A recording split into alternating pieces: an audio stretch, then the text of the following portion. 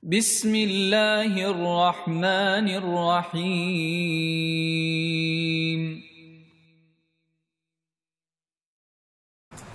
بسم الله الرحمن الرحيم الحمد لله رب العالمين والصلاة والسلام على أشرف الأنبياء والمرسلين سيدنا ونبينا محمد وعلى آله وصحبه أجمعين ومن تبعهم بإحسان إلى يوم الدين أما بعد فأعوذ بالله من الشيطان الرجيم بسم الله الرحمن الرحيم واذكر في الكتاب مريم إذ انتبذت من أهلها مكانا شرقيا فاتخذت من دونهم حجابا فأرسلنا إليها روحنا فتمثل لها بشرا سويا قالت إني أعوذ بالرحمن منك إن كنت تقيا قال إنما أنا رسول ربك لأهب لك غلاما زكيا قالت أنى يكون لي غلام ولم يمسسني بشر ولم أك بغيا قال كذلك قال ربك هو علي هين ولنجعله آية للناس ورحمة منا وكان أمرا مقضيا صدق الله العظيم.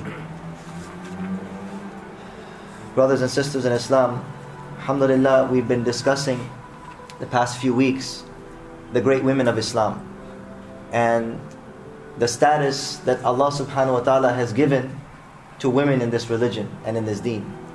And just for as a clarification, the purpose of this is not to just mention random stories about women being mentioned in the Quran, because women are mentioned in the Bible also.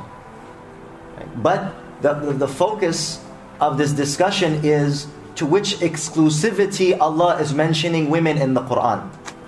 That is the main thing. That Allah Ta'ala mentions women in the Quran as great personalities. They're not just random people.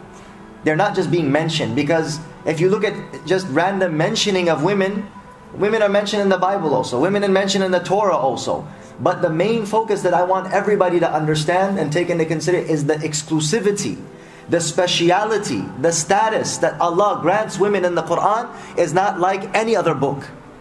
And for us to understand that just like males can be heroes, and they can be champions, and they can be very great devoted slaves and servants of Allah, similarly women have that status equally as men do.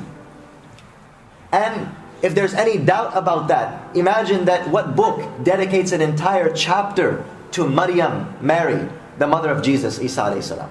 What book? Imagine the Bible itself, it doesn't have a single, it has a chapter about Matthew, Luke, John, Paul, whatever, right? But it doesn't have a single chapter that says the chapter of Mary, the mother of Isa AlayhaSalam. There's no, in the Quran there is the status that is given, that not just making mention of them. It's not just a random mention, that extreme exclusivity, that they are one of the greatest personalities, not only great personalities, champions, people to be followed, people to be revered. And we are completing the story of Mary, the mother of Jesus, AlayhaSalam, that what are the lessons from the life of this hero?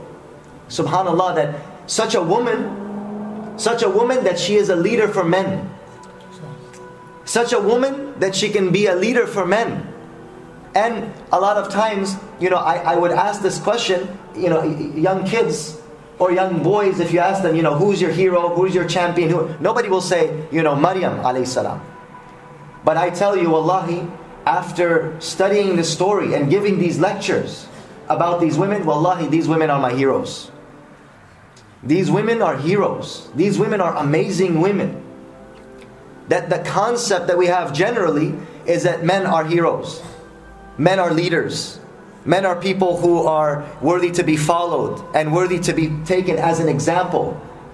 But when you read the lives of these individuals and these personalities, you know that Allah subhanahu wa ta'ala has given, just as He has given that spiritual strength and that's the spiritual ability, right, to struggle for the sake of Allah. The spiritual ability, the internal strength. It is, yes, women, as far as the external strength is concerned, they might be weaker than men. But when we read the stories of these women, we know that in internal strength, in spiritual strength and in power that Allah has instilled within them, internally, Allah Ta'ala has given them such strength that some of them can even encompass and overpower men in their spiritual strength and spirituality. And from amongst those women, just to recap and reiterate what I had mentioned in the previous lecture. The Prophet ﷺ, he mentioned in one hadith, he said that خَيْرُ نِسَاءِ الْعَالَمِينَ أَرْبَعٌ, that the greatest women, champions, females, that were the greatest women of all of time, the greatest women of all time, they were four. The greatest women of all time were four. Number one, Mariam bint Imran. Mariam, Mary, the daughter of Imran. Number two, وَآسِيَةُ امْرَأَةُ فِرْعَوْنَ. Asiya, the wife of Fir'aun. Pharaoh, everybody knows Pharaoh, the one who persecuted, right, the people, Musa alayhi salam, and the people of Musa alayhi salam. But the wife of, right, the wife of this Fir'aun, she was a woman of very great status. She was a woman of great piety. And she was a woman of great struggle for the sake of Allah. And وَخَدِيجَةُ بِنْتُ خُوَيْلِدٍ. And Khadija, the daughter of Khuwaylid, the wife, the first wife of our beloved Prophet sallallahu alaihi wasallam. And وَفَاطِمَةُ بِنْتُ Muhammad. And Fatima, the daughter of Muhammad. So these are the four great women of Islam. There's many of them, but I wanted to emphasize specifically on these four, that they are, right, the greatest women of all time. And in mentioning this, another purpose is, brothers and sisters, take these people as your heroes. Take these people as your examples. The people that are heroes nowadays, they're not worthy to be heroes. The people that we take as role models, or the youth are taking as role models, they're not role models, they're supermodels. You got to make up your mind what you are. Are you a supermodel? Or you're a role model. And I say the same thing to the sisters and to the mothers. You got to make up your mind. Are you a supermodel? Or are you a role model? Right? You're working on your face and on your clothes more than you're working on your character. You're working on your face and you're working on your clothes and your external more than you're working on your internal heart and that condition. That is what your children need to see. That is what your children need to see. You need to dedicate your time and you need to dedicate yourself to them. And that's wonderful. If a woman wants to look good, she can look good for her husband, not for anybody else. Somebody asked me this question, can a Muslim girl go to a prom if she's dressed properly? Dressed properly for who? Do you know what a prom is? Culturally, I don't know from your background, but from my background, prom was the night that, it's not even appropriate to mention. I don't even want to mention it. Prom night, what's prom night? If you look at it from a guy's perspective, prom night is like the night that you have a great date. I don't want to go further than that. I don't want to go further than that. For a Muslim woman, subhanAllah, we're going to read the story of Mariam.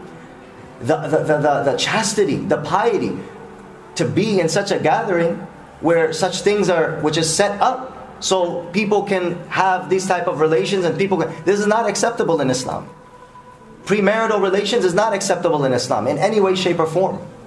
So this is something for us to take into consideration, something for us to understand. And the reality of the matter is that in the same breath I say that if a person has that desire, there's a substitute in this deen. Islam has not told you to harness, right, hold back your natural inclinations and your natural desires. Every single human being, by Allah, you've been instilled with certain inclinations, sexual inclinations. Inclinations of hunger, inclinations of sexual desire. This is all something which is normal. But that doesn't mean that you do it according to the way of, whoever. There's an Islamic way of going about that.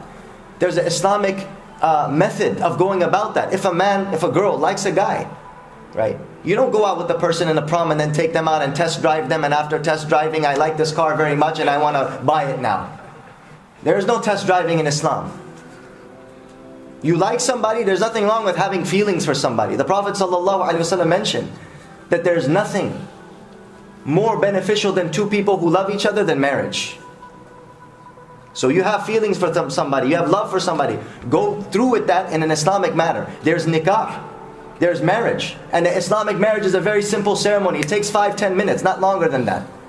I can get you guys married in 5-10 minutes, not anything longer than that. It's very easy. Why did Allah Ta'ala make marriage easy? So that fornication can become difficult. Now it's the opposite. Marriage has become difficult and fornication is very easy. If you want to fornicate, it's very simple. Go to the prom. Am I joking, or does everybody agree with what I'm saying, or am I saying something wrong? Everybody knows what it's about. I don't need to, yes, there's another aspect to it. I agree. There's this popularity type of thing, reputation type of thing. But when a person is devoted to Allah, when you are a Muslim, you don't care about what people think about you. If it's that, how is that appropriate for a girl in hijab to be at the prom? It just doesn't even look right. It doesn't even look right. A guy wearing his nice, brand new turban, wearing his jubbah, going with his best pal, his buddy.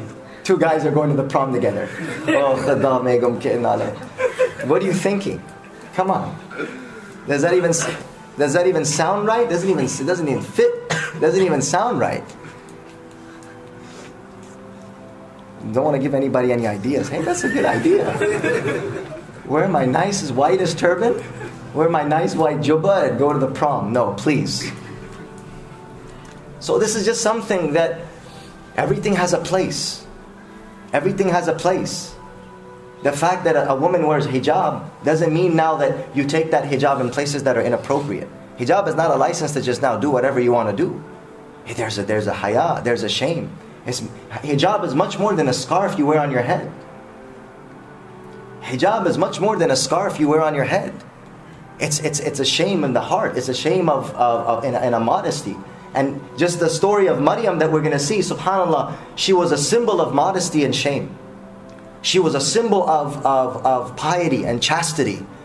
She was a symbol of goodness and purity.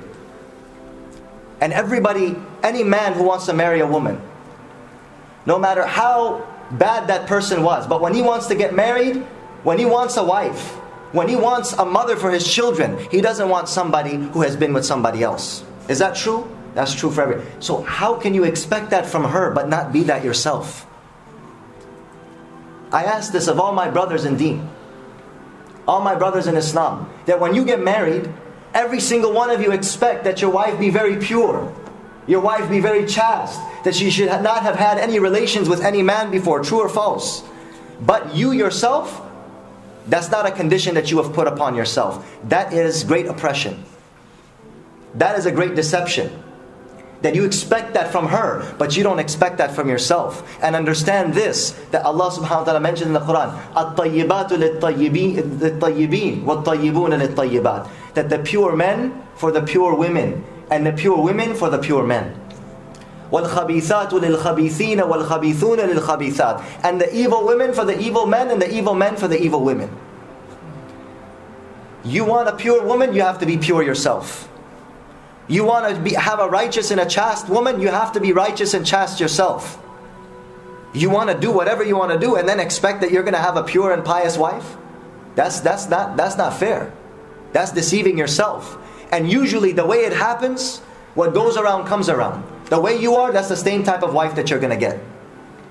The same way that you are, Allah Ta'ala will give you a wife just like that. One of our teachers, may Allah bless him, he said something, he gave me very beautiful advice. He said, Shaykh, give me some good advice. How can I find a good wife? He said, you be a good man and you'll find a good wife. You be a good person and a good human being, work on yourself, don't be bad. Fill in this gap right here, move on. Move a little bit. You rectify your own character, you better your own self, you keep yourself chaste and Allah will give you somebody that's chaste. You keep yourself righteous and Allah will give you somebody that's righteous. You keep yourself pious, Allah will give you somebody who's pious. So this is an advice that I give to all the young brothers and sisters. If they were to have any desire or any inclination, then understand that first and foremost, that you have to keep yourself chaste. This is something which is very, very rare nowadays in this day and age. For a person to guard their virginity, for a person to guard their chastity, it's something laughed at. It's something joked about. Right? Premarital relations is something, if a person is trying to guard themselves, they think that there's something wrong with that person. That person has some sickness. That person has some, defect. That person is not defected. That person has that spiritual purity and that innocence. The removal of that innocence, that is the disease. The disease is not for a person to be chaste. People don't even know what chaste means anymore.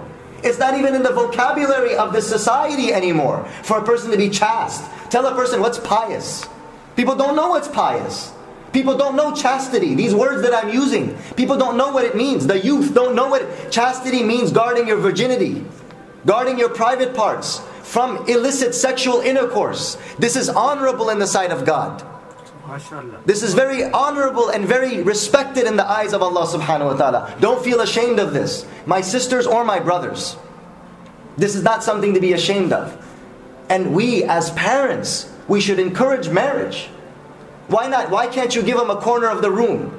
That room that they have. Why can't you give them that room? Marry them off and give them their room. Why do they have to have a, $300,000 house for them to be married and have family?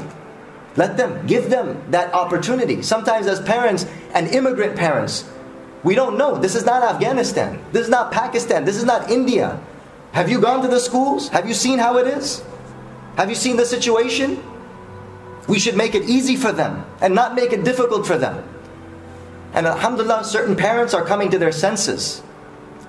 But the reality of the matter is, what I'm trying to focus on is this chastity. This is something very, very great. And it mentions that that person who has the opportunity to commit a sin, that man or woman, that guy or that girl that has the opportunity to commit that act of fornication, but he guards himself for the sake of Allah, what will happen? Allah subhanahu wa ta'ala will give him shade under the throne on the day of judgment. It mentions that on the day of judgment there will be no shade. The sun will be drawn near to the heads on the day of judgment, on the day of resurrection. And people will be in the intense heat of the sun. And there will be no shade except the shade of Allah's throne. And one of the groups of people that will be given place under that shade is that young man or woman that guarded their chastity. They had the opportunity to commit that sin. They had the opportunity to commit that adultery or that fornication, but they did not. They guarded themselves for the sake of Allah. Allah will make them VIP. VIP, very Islamic person on that day. Very Islamic person. He'll be very honored on that day. So this is not something small. And we see an example of that chastity in Mariam, who had guarded herself. Right? And Allah Ta'ala, when Allah speaks about Mariam, one of the things that He speaks about is, right? He says, أَحْصَنَتْ فَرْجَهَا فَنَفَخْنَا فِيهِ مِنْ رُوحِنَا. She was somebody who guarded her chastity. She kept her virginity. She is honored with the title of the Virgin Mary. She is honored with that. Nobody says it out of disrespect. We say the Virgin Mary out of honor. This is how we revere her. This is how we honor her. And she is worthy of reverence and honor. But she is the mother of Jesus. She is not the mother of God. She is the mother of Isa AlayhaSalam. This is how she is honored. The Virgin Mary, when she guarded herself and she guarded her chastity and devoted herself to Allah, فَنَفَخْنَا فِيهِ مِنْ رُوحِنَا. We blown the spirit from us, which was the spirit of Isa AlayhaSalam. We blown that spirit into her. And then she conceived of Isa AlayhaSalam. So the story goes, we were mentioning that she was worshipping Allah subhanahu wa ta'ala, and the angels had come and told her that we give you glad tidings that you will bear a son, and that son will be, right, a proof of the great power of Allah, that how Allah can create. How Allah can create without the intermediary of a man.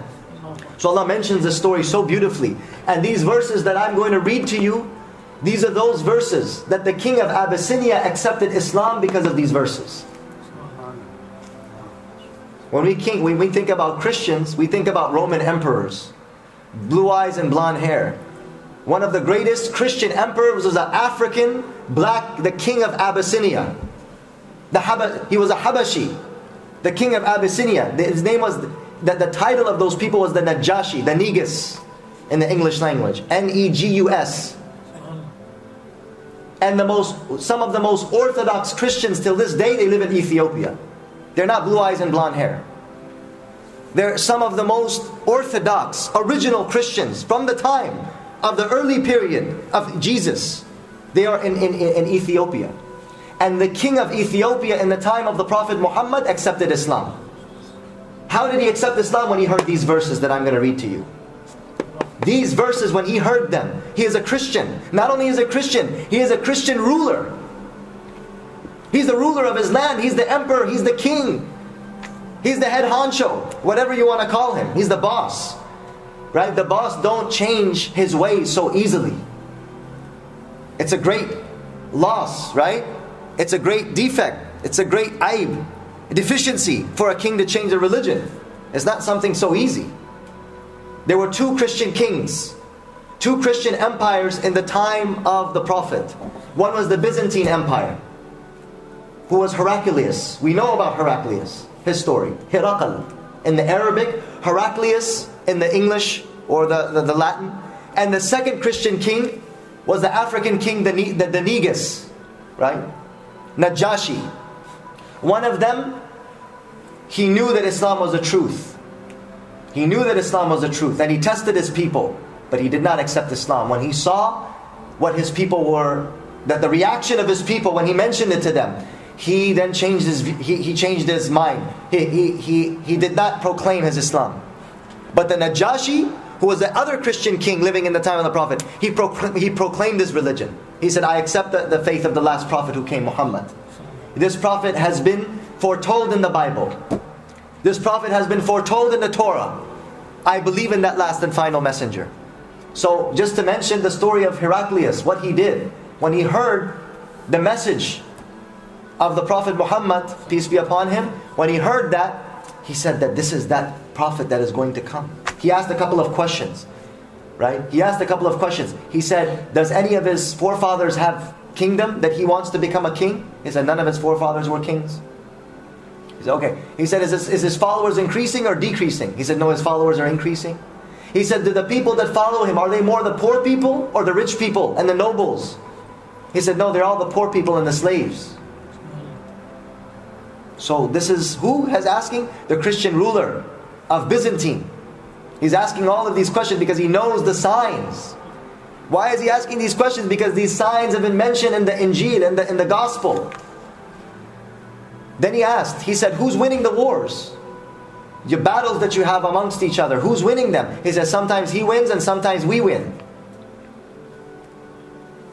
He said, then he asked a couple of other questions. Then finally he said that, what does he teach? He said, yeah, he teaches that, love thy neighbor and join family ties and don't tell lies and believe in God and don't worship anyone besides him. He said, what's the problem? Why do you guys have so much problem with this person? What is he telling? He's not calling to something false. He said, yes, but he curses our idols. He's telling us to renounce our gods and our statues and our idols. And he's telling us to believe in one God. How can we do that?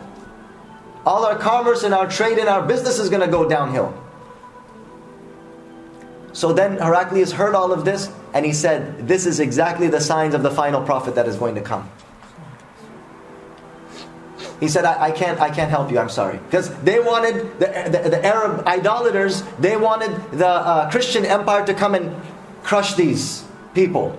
They didn't get any help. He said, no, I'm not messing with this guy. I'm not going to mess with this person, Muhammad, because he looks to me like he's a prophet. You people look like the troublemakers. I'd rather not deal with this. I don't want to have anything to do with this. I don't want to be involved. So he said, and then after that, Heraclius knew in his heart that he was the truth. So he wanted to test his people. So he said, I want to test these people. So he gathered everybody. He said, oh my people, what do you say if I were to follow the religion of this man, the final prophet that came, Muhammad, and his way? He is calling us to the truth. This is what Isa had promised, and so on and so forth. All of the people, like you guys are sitting in front of me, everybody, imagine, gets up and starts running to the doors. Imagine if I tell you something, and everybody just starts getting up, and not only getting up, everybody starts running to the other direction. But he had the doors closed from the other side. He told the guards, close the doors from the other side. I want to see how my people react if I tell them that I'm going to accept Islam. All of them got up. All of them started running to the end of the hall, and the doors were locked. And they were saying, "Open a door! Our king has become a heretic. Our king has left the religion." So then what happens? He said, "Oh, very good, my people." He just realized, very, very good. I was just testing your faith. Now I know you're strong in your faith. I was just seeing what you're going to say. Now that I know that you're true Christians. Very good. And then he decided that if I'm going to do this, and if I'm going to go through with this, then they're going to abandon me. And out of fear for his kingdom and fear for his power, Heraclius remained in his religion, even though that he knew that Islam was the truth. But Najashi, when these verses were recited to him, and these verses that I'm about to read to you, he knew that this was the truth and he accepted the truth. So Allah mentions in the Quran, وَاذْكُرْ فِي الْكِتَابِ Mariam, that mentioned to them, O Muhammad sallallahu alaihi wasallam, mentioned to them in this book about Mary, إِذِ انْتَبَذَتْ مِنْ أَهْلِهَا مَكَانًا شَرْقِيًّا, that she went away from her family to an easterly area, away from, when her time in the monthly period would come, she would go out at a distance away from people out of shame and modesty.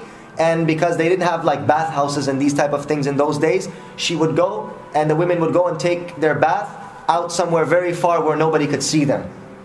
فَاتَّخَذَتْ مِن دُونِهِمْ حِجَابًا, so she placed a curtain. Not only did she go somewhere far away, she placed a curtain in a place where she's completely isolated and nobody can see her, washing herself.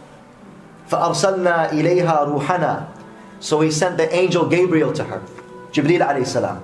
فَتَمَثَّلَ لَهَا بَشَرًا سَوِيًّا, and he didn't come in the form of an angel, because the form, if the angel takes its original form, the form of an angel and its original is so awesome that a person cannot withstand the sight of an angel. What do people think an angel looks like? A blonde-haired lady with wings? That's Hollywood angels, okay? Blonde lady with wings, or a naked little baby with flying around with wings. That's Hollywood angels. Angels that's mentioned, the angels that's mentioned in the hadith and the tradition of the Prophet, they are so awesome and colossal that the Prophet said, I saw the angel Gabriel, and he was so colossal that from the east to the west I could see the angel Gabriel, huge, with 300 wings. 300 wings. This was Jibreel alayhi salam. Wasn't a blonde lady with wings. Okay? I don't have anything against blonde ladies. I'm just saying it's not an angel. It's not an angel. So he didn't come in his original form. فَتَمَثَّلَ لَهَا بَشَرًا سَوِيًّا. Jibreel alayhi salam, because he didn't want to put fear inside of her heart, he came in the form of what? Form of a human being. فَتَمَثَّلَ لَهَا بَشَرًا سَوِيًّا قَالَتْ إِنِّي أَعُوذُ بِالرَّحْمَنِ. As soon as she saw a man, and brothers and sisters, look at the modesty of this woman, right? As soon as she saw this man, قَالَ إِنِّي أَعُوذُ بِالرَّحْمَنِ مِنْكَ. When she was in that state where she was not covered properly, and she was a woman who was of extreme modesty and shame and chastity and piety, what did she say? I seek refuge in the most merciful from you. Don't come near me.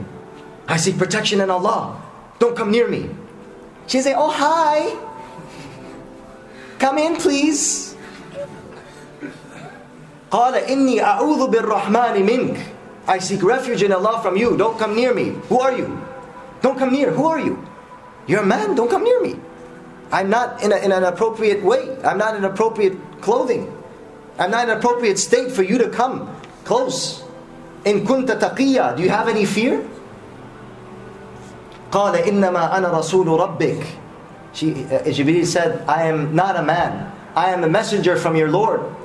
لِأَهَبَ لَكِ غُلَامًا زَكِيًّا, that I should bestow upon you a very pure child that is going to be given to you. قالت أَنَّا يَكُونُ لِي غُلَامٌ. How can I have a child? وَلَمْ يَمْسَسْنِي بَشَرٌ, and no human being has ever touched me. How can this happen? What are you saying? وَلَمْ أَكُ بَغِيًّا, and I am not a shameless woman. I don't have this evil ways. I do not have any relationship with anybody. How can this happen? قَالَ كَذَلِكِ قَالَ رَبُّكِ هُوَ عَلَيَّ هَيِّنٌ. Said, this is how it's going to happen, O Mary.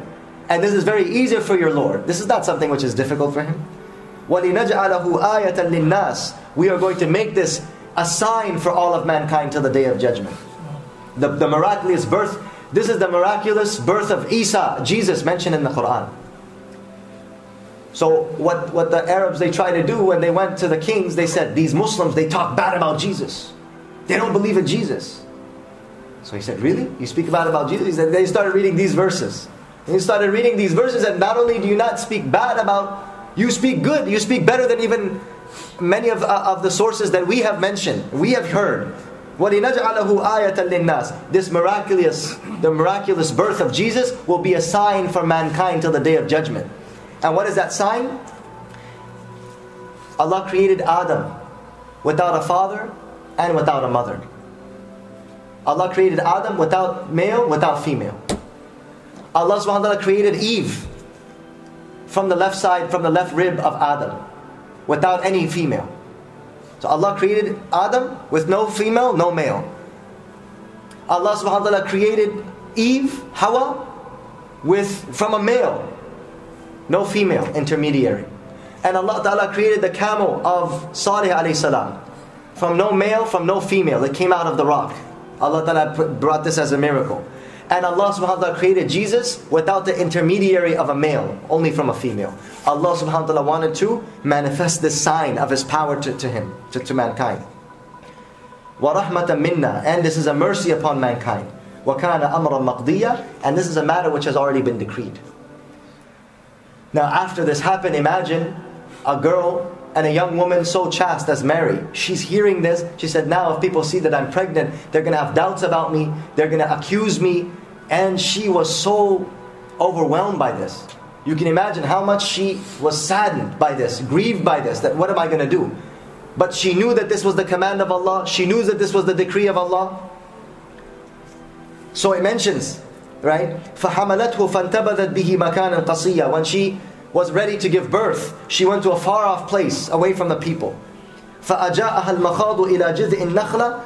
When she started to get the pangs of childbirth, she went to under the tree, which is a date palm tree, and she laid there. She laid there to give birth, and she started to say, قَالَتْ يَا لَيْتَنِي مِتُّ قَبْلَ هَذَا وَكُنْتُ نَسْيًا مَنْسِيًّا. She says, oh, if only I would die before this would happen. And if only I would be forgotten and nobody would even know who I am. How can I face people with this shame? And this is showing the sign, right? This is teaching us, brothers and sisters, that for women at one time, their chastity, their honor and their dignity, and their womanhood was something which was greater to them than life. It was more honorable to them than life itself. That for a woman to be accused of an illicit relationship, for a woman to be accused of adultery or fornication, this was worse for her than death. Here Mariam is saying that, oh no, I'm giving birth, people are going to accuse me, they're going to blame me, and I'm a pure woman. I'd rather die before this. And I'd rather not even be known amongst mankind. This is the value of chastity. And in this day and age, it's become so cheap. It's become so cheap in this day and age that a woman, and this is freedom of women, right? That a woman is used. Nowadays, a woman is used to sell a toothpick, a tire of a car, right? To sell a magazine, to sell anything. Women are used because they know that sex sells, right? So put a really nice, attractive woman on the cover and it'll sell. A packet of cigarettes. Is that the price that you put on women? Packet of cigarettes? Is that what she's worth? That a person's going to see that beautiful woman, right? And say, wow, you know, that beautiful woman, that cigarette really goes together. I want to buy that. Is this the value of women?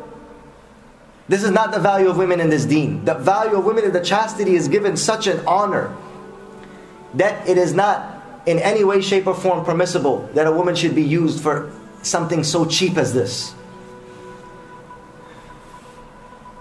So she says, قالت يا ليتني مت قبل هذا وكنت نسيا منسيا. If only I would die before this and I would be forgotten, right? فناداها من تحتها ألا تحزني. She heard a voice that said, don't grieve. قد جعل ربك تحتك سريا. Allah has specially made for you a river that's flowing. So there was a spring that was flowing near her. وهزي إليك بجذع النخلة. And shake this date palm tree. Just shake it a little bit and the dates will fall from you so that you can eat from that. There was a spring of water that Allah made for her. right? And there was a tree. I mean, you have to go and climb the tree and get the dates, but Allah made it so easy that this was also a miracle, that all she needed to do is just shake it a little bit and the dates would fall by the permission of Allah for her to eat. And Allah Ta'ala told her, right, فَكُلِي وَاشْرَبِي وَقَرِّي عَيْنًا, eat and drink from this and be contented, don't worry. فَإِمَّا تَرَيِنَّ مِنَ الْبَشَرِ أَحَدًا, and if you see anybody from amongst mankind, from amongst bashar, right, فَقُولِي إِنِّي نَذَرْتُ لِلرَّحْمَنِ صَوْمًا, then if anybody comes and tries to say anything to you, then just make an indication that I am fasting. I am fasting. And the fasting of the people of the past is that they would not eat or drink and they would not speak at all either. That was the fasting of the people of before. They wouldn't eat, they wouldn't drink, and they wouldn't speak either. So tell them that I am fasting, I cannot speak. And this is a this is a beautiful example, and this is that those sisters of ours, that when they submit themselves for the sake of Allah, and they submit themselves to the decree of Allah, Allah has commanded for a woman to wear hijab. There's no difference of opinion about this. No matter whatever people say, for a woman to cover herself and to wear the scarf and to wear the hijab, this is something which is the command. It's part of this deen. Every Muslim woman has to do that. And this is the command of Allah Ta'ala. And a woman, when she submits, there's a great lesson in the story of Mariam for us, especially for the sisters, that when you submit yourself to Allah, then put your trust in Allah. Don't worry about the fact that, oh, what are people going to say about me now? If I start wearing the hijab, if I start covering myself, what are people going to say? People are going to put me down. People are going to make fun of me. You know? And also, right, look at the trust that she had. If anyone says anything, فَقُولِي إِنِّي نَذَرْتُ لِلرَّحْمَنِ صَوْمًا فَلَمْ أُكَلِّمَ الْيَوْمَ إِنسِيًّا, I am not going to speak to anybody from amongst mankind. Allah Ta'ala, I am fasting. I have nothing to say. فَأَتَتْ بِهِ قَوْمَهَا تَحْمِلُ, and she put her trust in Allah, and she's carrying this baby, carrying this child. Imagine a girl who grew up in the most purest environment, and she grew up with chastity and piety and righteousness, and she comes with this child in front of the people, and these people are super, like, you know, they're ready to accuse and ready to put allegations on you. So she's coming with this child in front of the whole tribe and in front of the whole people. And what did they say to her? They said, Ya Mariam, لَقَدْ جِئْتِ شَيْئًا فَرِيًّا, you've come with a very great sin. What did you do? Ya ukhta Harun, oh sister of Harun. She had a brother who was Harun, a very pious person. He said, oh, your brother is Harun, he's such a pious person. مَا كَانَ أَبُوكَ امْرَأَ سَوْءٍ, your father was not an evil man, that you ended up like this. You're going and you're doing stuff like this, and now you're coming with this baby.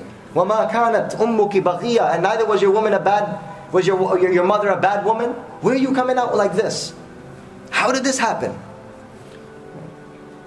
So then, فَأَشَارَتْ إِلَيْهِ, she put her trust in Allah subhanahu wa ta'ala. And this is what all the sisters, when you put your trust in Allah and you want to obey His commandment and fulfill His decree, don't fear anybody in the commandment of Allah. Put your trust in Him, and Allah Ta'ala will make miracles happen. You will see that those people that are your enemies, Allah will satisfy them. And Allah will silence them. Just like for Mariam, radiyallahu anha, may Allah be pleased with her. So what she do? فَأَشَارَتْ إِلَيْهِ, she pointed to her child. So they said, قَالُوا كَيْفَ نُكَلِّمُ مَنْ كَانَ فِي الْمَهْدِ صَبِيًّا, how will we speak to a child that is a newborn child? A newborn child, you think a newborn child can speak? Are you crazy? Then at that moment, Isa alayhi salam, Allah wanted to manifest this miracle. So Jesus spoke from the cradle. And what did He say? Inni abdullah, I am a slave of Allah. Atani al-kitab, Allah has given me the book. وَجَعَلَنِي نَبِيًّا, and Allah has made me a prophet. وَجَعَلَنِي مُبَارَكًا أَيْنَمَا كُنْتِ, and Allah has made me blessed wherever I go. Wherever I go, I will be blessed. وَأَوْصَانِي بِالصَّلَاةِ وَالزَّكَاةِ مَا دُمْتُ حَيًّا, and my Lord has admonished me that I pray and I give charity as long as I am alive. This is the teachings of Jesus. From the cradle He spoke. Right. وَبَرًّا بِوَالِدَتِي وَلَمْ يَجْعَلْنِي جَبَّارًا شَقِيًّا, and I will be very dutiful to my mother, and I will not be disobedient, and I will not be wretched to my mother, disrespectful to my mother. Subhanallah. Imagine, this is a child speaking from the cradle. That from the cradle, Your parents have right upon you that you should not be disobedient to them. Imagine this. From the cradle, Jesus is speaking. And what is He saying? That this is the message. That do not be undutiful and disrespectful to your parents. From the get-go. This is something which has been instilled in Isa alayhi salam. That when the first things that he spoke, one is the worship of Allah. After the worship of Allah alone, with no partners, after that is to be dutiful to your parents. Imagine. He's giving them dawah. Jesus was a newborn child. He's saying, okay, tell me about religion. What is religion about? What is God about? He says, I am the slave of Allah. I am not the son of God. I am slave of Allah. I am the slave of God, number one. Number two, Allah has commanded me to pray and give charity. Pray for myself and give charity and concern to my brothers and sisters in this world. Not only be concerned about myself, but be concerned about others. And on top of that, what am I supposed to do? To be dutiful to my parents. This is the teachings of Islam now, and this was the teachings of Islam before. This is the teachings of Islam. The teachings are one. The foundation is one. People altered it and people deviated, but the teachings are one. This is what Jesus spoke. Coming out of the womb of the mother, He's speaking this. What is this? This is the teachings of Islam. From the womb of the mother, He was speaking this. And this is what we believe. وَالسَّلَامُ عَلَيَّ يَوْمَ وُلِدْتُ وَيَوْمَ أَمُوتُ وَيَوْمَ أُبْعَثُ حَيًّا. And peace will be upon me, the day that I was born, and the day that I will die, and the day that I will be resurrected, on the day of judgment. ذَلِكَ عِيسَى ابْنُ مَرْيَمَ قَوْلَ الْحَقِّ الَّذِي فِيهِ يَمْتَرُونَ. This is Jesus the son of Mary. Right? This is the Jesus the son. This is the true word. All the other things that you hear about Him, being God, being the son of God, He is a slave of God. This is what He said Himself, that I am the slave of God. He is a prophet of God. This is that truth which you are in doubt about. مَا كَانَ اللَّهُ أَن يَتَّخِذَ وَلَدٍ مِّن وَلَدٍ. It is not appropriate and befitting for God to take a son. Begetting sons. Begetting is an animalistic quality. That's why Muslims don't believe this. The begetting. Animals beget. Dogs and cats beget. How can God also beget? This begetting? And Allah mentions in the Quran, مَا كَانَ لِلَّهِ أَن تَّخِذَ مِن وَلَدٍ. It is not befitting and appropriate for Allah to beget a son. Subhanahu, pure and glorified is God. Glorified is God. That He should have a son. إِذَا قَضَى أَمْرًا. And if it's difficult for you to understand this, just look at the power of God. Why was it difficult? إِذَا قَضَى أَمْرًا. When He has a decree, He just says be and it is. Just like He said to Adam. So if Jesus was the son of God, then Adam is also the son of God. More so. If Jesus, He was the son of God because He was born without a father, then Adam was born without a father and without a son, without a mother. Jesus was born without a father and without a mother. He has more right to be the son of God. Isn't it? They say, okay, Jesus is the son of God. Why? Because He was born without a father. He was born without the intermediary of a father. So God is His father. God is the father of everyone in the sense of He is our caretaker. He is our Rabb. He was our sustainer. In that sense, yes. For God to be the sustainer, yes, He is that. But not that He begot. Begetting, this is not the quality of Godhood. This is the quality of animals and beasts. إِذَا قَضَى أَمْرًا فَإِنَّمَا يَقُولُ لَهُ كُنْ فَيَكُونُ. It's a very simple matter for Him. He just says be and it is. إِنَّ اللَّهَ رَبِّي وَرَبُّكُمْ فَاعْبُدُوهُ. And O Christians, and O idolaters, or whoever you may be, our Lord is the Almighty. He is the one Lord. We worship Him and you worship Him. That is the Lord that we believe in. And that is what Islam is. فَاعْبُدُوهُ. Worship Him alone. Don't worship anybody else. هَذَا صِرَاطٌ مُسْتَقِيمٌ. This is the straight path. This is Islam. فَاخْتَلَفَ الْأَحْزَابُ مِنْ بَيْنِهِمْ. After that, what happened? After this occurred, then people started to break into different groups and sects. Some of them said, wait a minute, He was born without a father? Okay, He's the son of God. Wait a minute, Mary, she's the mother of God. And this, that, and then all these splinter groups and sects started to come about. And Allah mentions this in the Quran. فَاخْتَلَفَ الْأَحْزَابُ مِنْ بَيْنِهِمْ. All these different groups started to come about. فَوَيْلٌ لِلَّذِينَ كَفَرُوا مِنْ مَشْهَدِ يَوْمٍ عَظِيمٍ. It was these verses.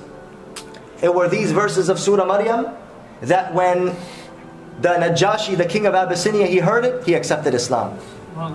These are those verses. These verses were so powerful that a person who, him and his four forefathers were all Christian by faith. But when they heard these verses, they accepted the faith immediately. And tears were flowing down his eyes when he heard this.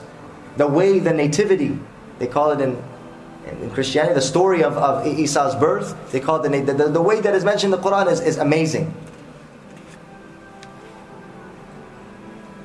And imagine the struggles that she went through. There is a lesson for all of us.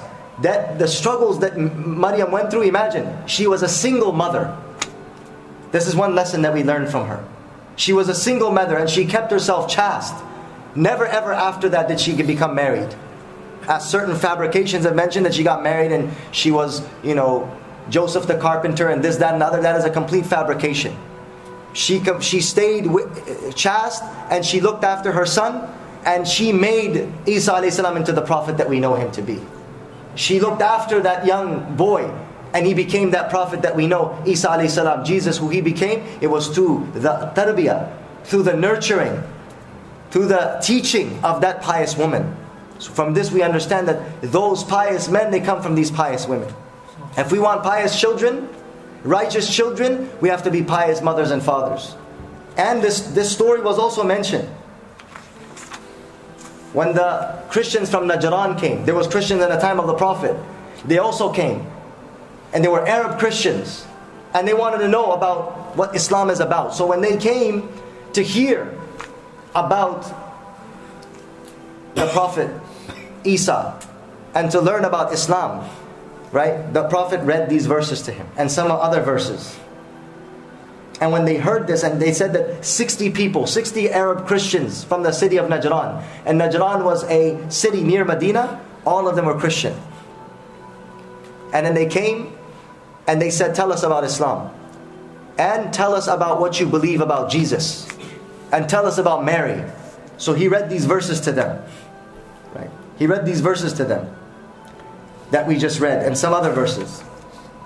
And when they heard these verses,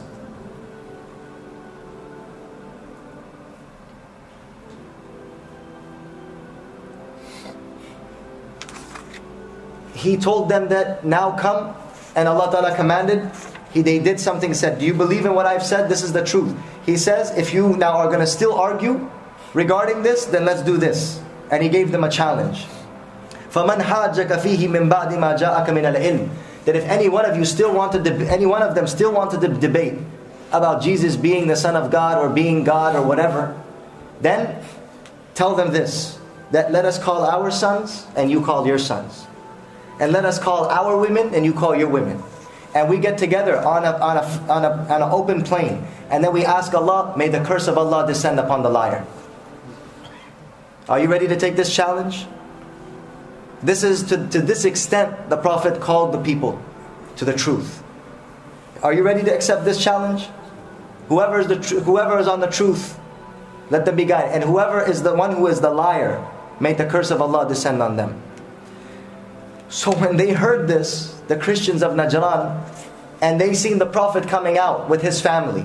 The Prophet's holding Hassan and Hussein, their babies. The Prophet came out of his home, and all the Christians of Najran, these 60 people, they're standing outside. And this was the command of Allah. So they still want to argue.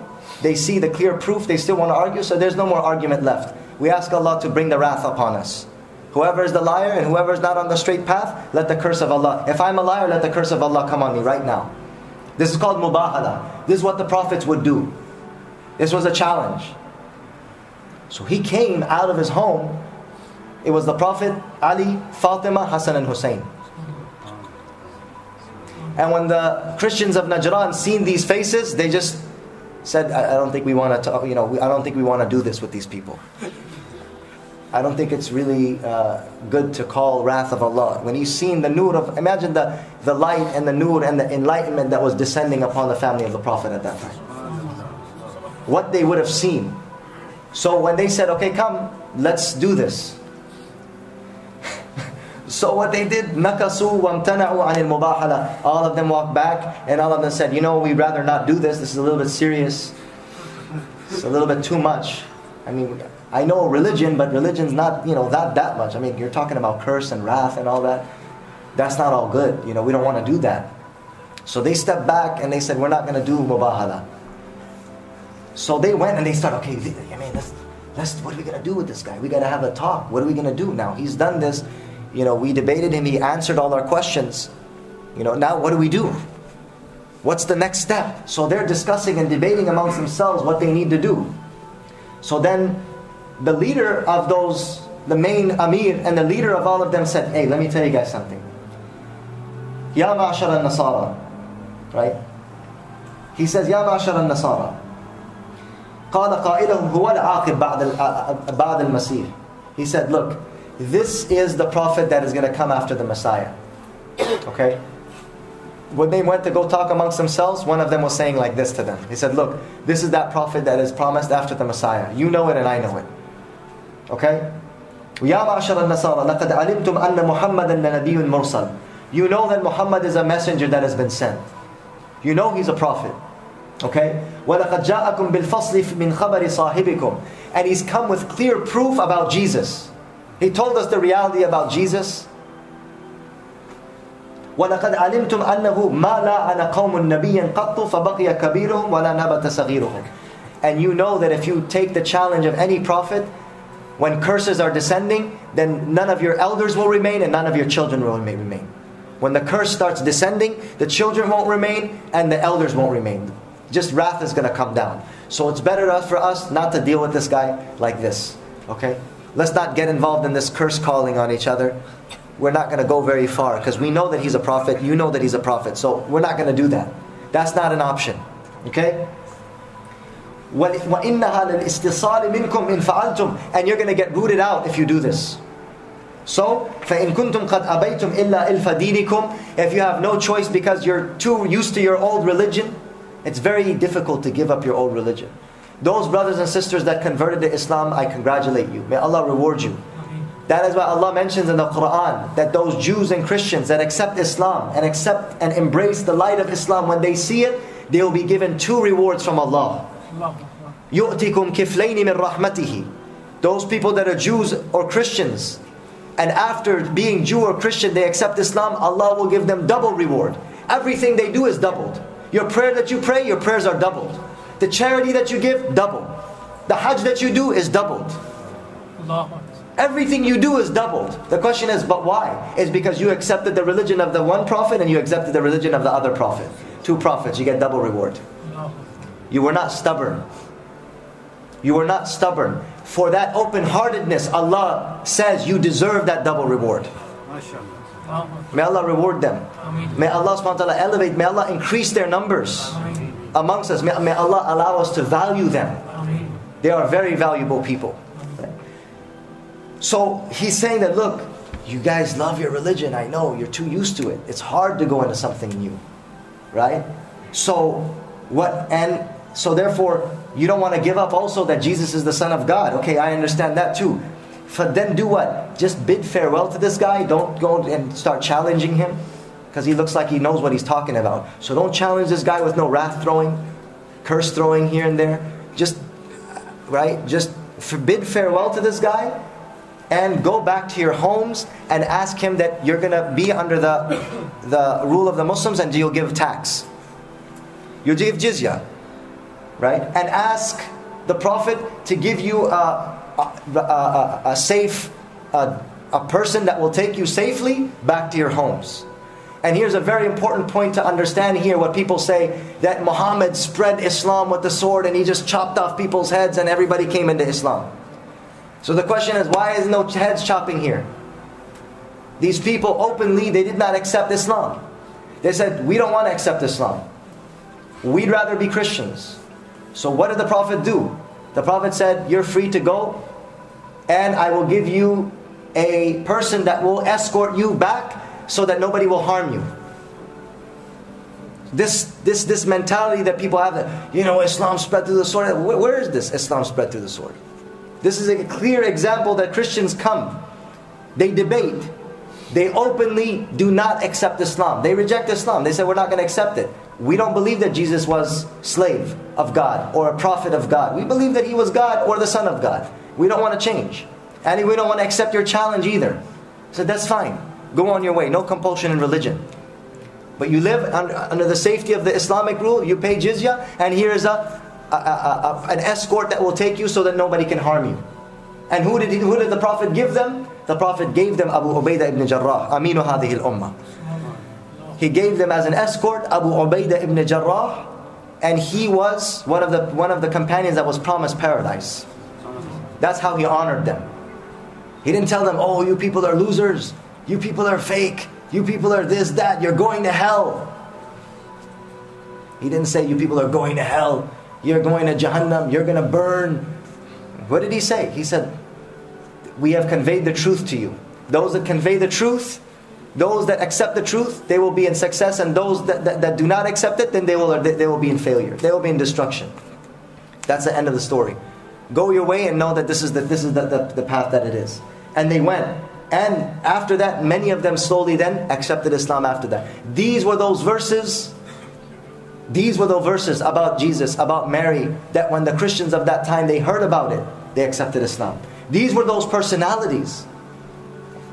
Isa AlayhaSalam's mother, Mariam, she was of such a maqam and such a status that she till this day is a symbol of chastity. She is a symbol of piety. She's a symbol not only for the men, not only for the women, right, but for all of mankind. Till the day of judgment, she will be an example of piety. And people have a problem with women wearing scarves. Oh, this is such an oppression. Women are covering their head. Oppression? Why do you honor and revere Mary? When you see in places they make statues of Mary. You ever seen a statue of Mary with a bikini? A'udhu billah. You ever seen a statue of Mary with a miniskirt? Anywhere that you... And she is honored for... She is honored by more than billions of people on the face of this earth.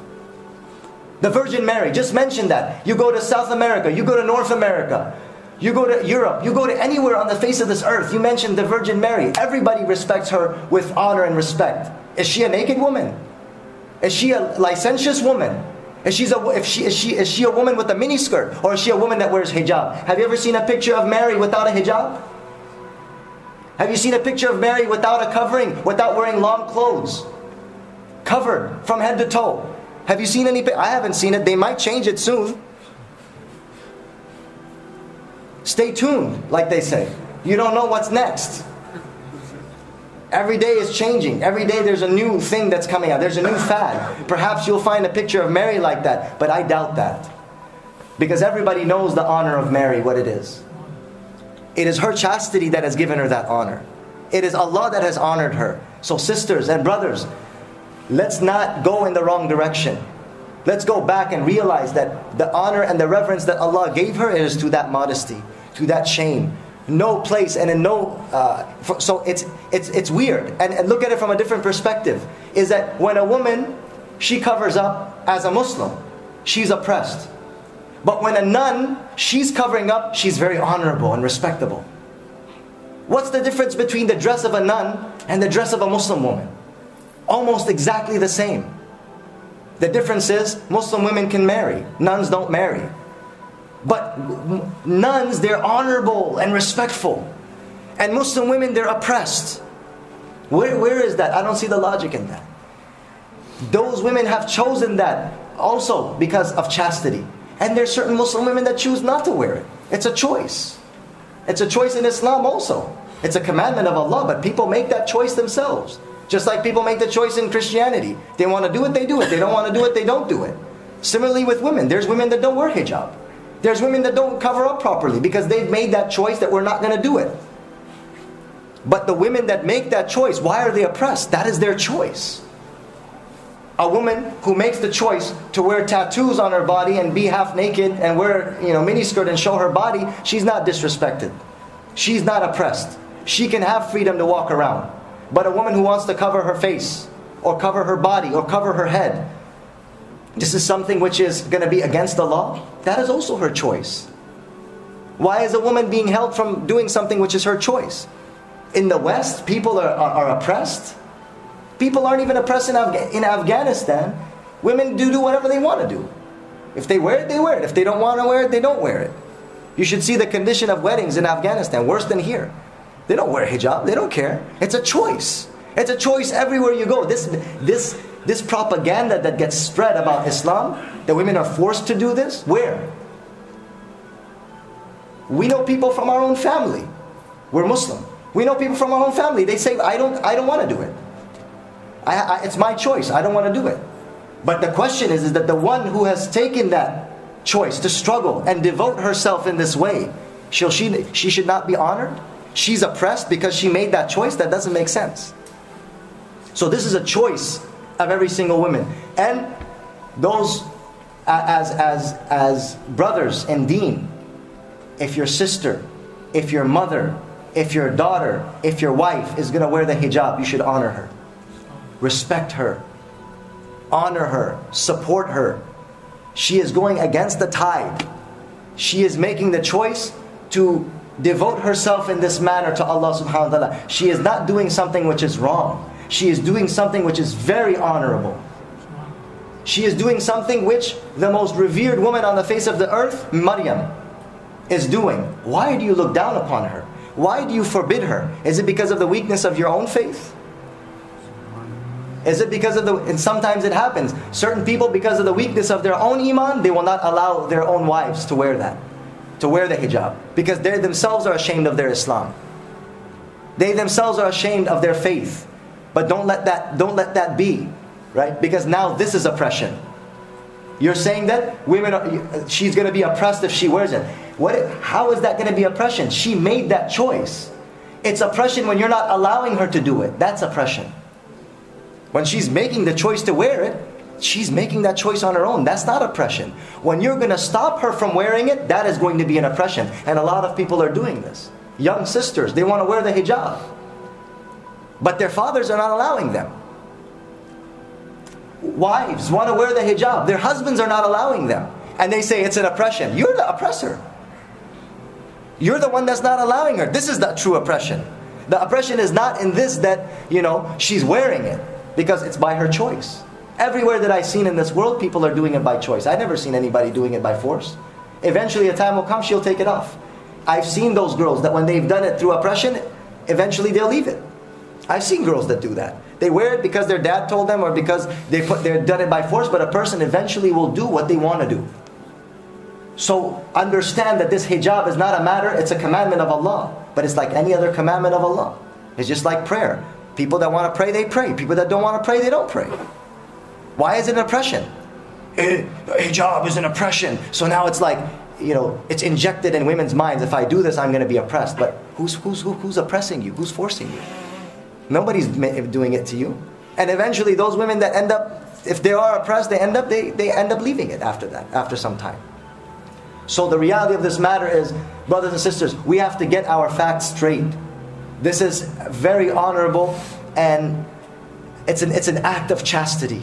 Those of our sisters, those of our mothers, those of our wives that do this, try to understand that she should have her freedom to do this. Because if you're trying to stop her because you think that she's oppressed, she's not oppressed. You will oppress her by stopping her from doing that. You will be the oppressor. She's not oppressed. May Allah Ta'ala give us the understanding. May Allah subhanahu wa ta'ala give our sisters the strength and the tawfiq and fortify their hearts, because this is something which is very difficult. In this day and age, and it's all this Islamophobia that's going around, right?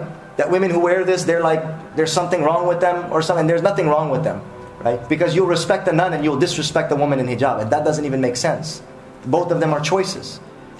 In America, people are being forced to wear something. That doesn't even make... In France, in America, people are being forced to wear a covering on their head. How does that happen? And how is that a large percentage of people that are accepting Islam is Western women? American women are accepting Islam. So who forced them? Who put the gun to their head? In England, a large percentage of the converts that are coming into Islam in England, they're women. So who's oppressing them? Who's telling them to put a hijab on their head? Or the American women that are accepting Islam from here and wearing the hijab, who's oppressing them? I guess they must be oppressing themselves. It's not an oppression. They are following the true role models. That is the reality. It is not it is the reality that they are following the people that are worthy to be role models. Is it good that a person respects you for who you are, or a person respects you for your body, for your beauty, for your front and for your backside, for your front side and for your backside, and for your beauty, and for your skin, and for your flesh? Is this why a person should be respected? So if this is why a person should be respected, then there's no difference between her and a car. You respect a car and you like a car because the body looks good. Has a nice, it has a nice polish on it. Nice red Mustang. Looks really beautiful. Is that why so the same reason you're respecting an object, you're respecting a woman? Is that why, sisters in Islam, is that why you want to be respected? For your body? Then what's the difference between you and a car? What's the difference between you and an automobile? The respect that women have is in their chastity, in their honor, in their dignity, in their piety, in their service to their families, in their service to their husbands, in their service to their mothers and fathers, in their service to their community and their society. But this is not an acceptable concept, that a woman is respected because of her beauty. And this is exactly how it is. Look in the workplace. The most sexual harassment, they say that 1 out of 4 women that is in the workplace, she will be sexually harassed. Sexually harassed. And if she wants to go up the ladder, then let her be more provocative. Dress a little bit more, loose. Dress a little bit more revealing. And she will go up the ladder. This is something, look, read the statistics. Is this what a woman is to be honored for? Is this what a woman is supposed to climb up the ladder because she looks good?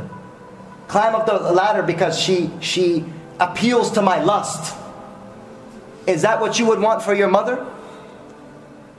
Is that what you would want for your sister or your daughter? Remember that the commandments that Allah has revealed is in accordance with our honor. Allah wants to honor everybody.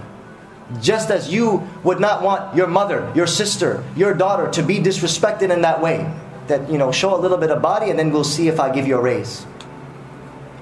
You can do a little bit of service to me and then I'll let you know if you can be. And these are the type of things that are happening in the workplace.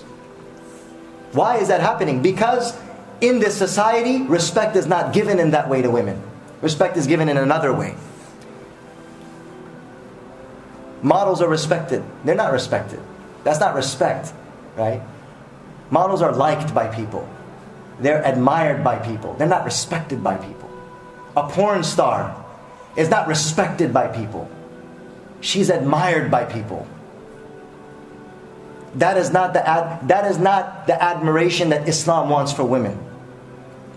Islam doesn't want that you admire a woman, that you look at her, that it rouses up your lust. That is not and if a woman can't rouse up your lust, she is not somebody honorable, unacceptable. That is not acceptable at all. That is not what the position of a woman is in this deen, in this religion, neither in any of the religions that have come. Let's understand that. And as men, we have to change that. If you want your wife to be exposed, so she can show her body and make herself up so that people can, admire you. Man, his wife is hot.